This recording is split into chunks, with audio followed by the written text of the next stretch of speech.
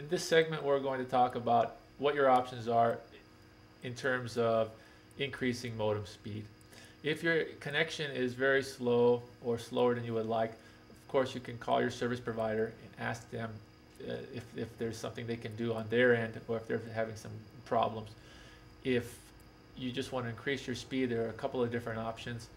Number one, they may offer a faster service for a higher fee. That's one way to go. Both with DSL and cable, they usually have different pricing packages.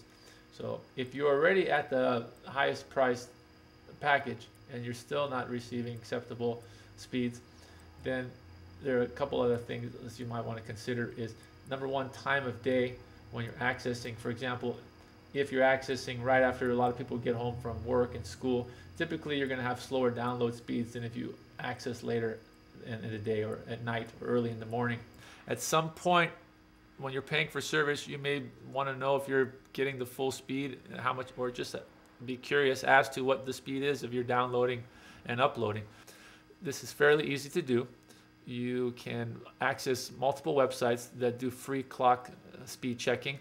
You go to google.com or yahoo.com and do a search for internet clock speed, and their computer of the various companies will actually check the speed of your connection remotely and then put a number up on your screen that lets you know how fast you're uploading or downloading.